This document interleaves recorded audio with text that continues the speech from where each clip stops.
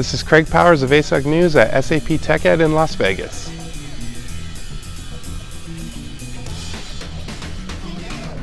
One of the major announcements this week from SAP at TechEd and beyond has been the SAP Data Hub. What it is a way for SAP customers to combine numerous data sources and compile them in one place, be it SAP data, be it third-party data, unstructured data, structured data, as a place to analyze that information.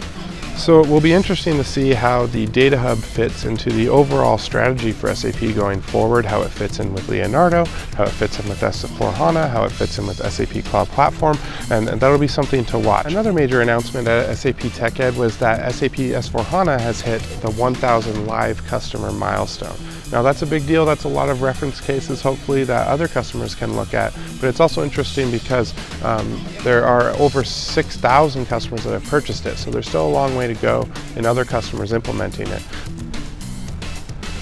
Now we can assume that most of those 1,000 live customers are either on-premise or in the private cloud, the managed cloud, whatever you want to call it, and they're not on that SaaS product, which is being updated twice a year. I asked SAP CTO Björn Gerke, what about those customers that are using the on-premise product or deploying it in the managed cloud? Are they going to fall behind in terms of innovation? Like I said, that the public cloud version will be getting the innovations first. Those will be released first on that bi-yearly cycle, but then they will be applied to the on-premise / managed cloud product.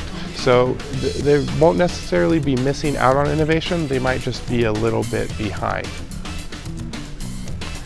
So that's all I have for you right now, but we'll have lots more on the announcements and stories from SAP TechEd as the week goes on. And go ahead and head to asug.com/news for more coverage.